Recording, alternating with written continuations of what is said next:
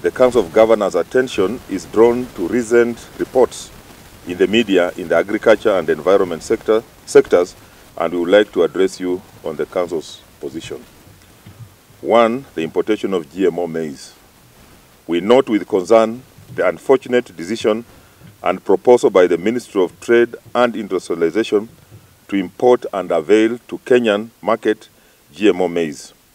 This puts our Kenyan farmers at a disadvantaged position as they will not be able to sell their maize at a price commensurate to their production cost.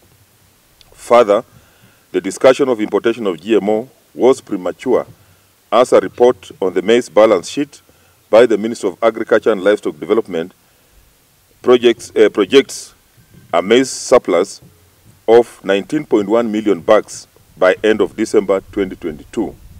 This is as a result of the 16 million 90 kg bags to be harvested from the 2022 long rains, crops in South Rift, North Rift, Nyanza and parts of western counties, and 1.5 million bags import from the East African Community region by the private sector.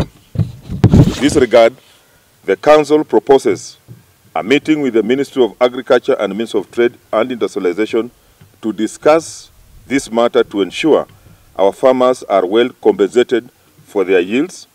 Additionally, we urge the national government through the National Cereals and Produce Board to make available resources to purchase all maize held by farmers before any importation is granted.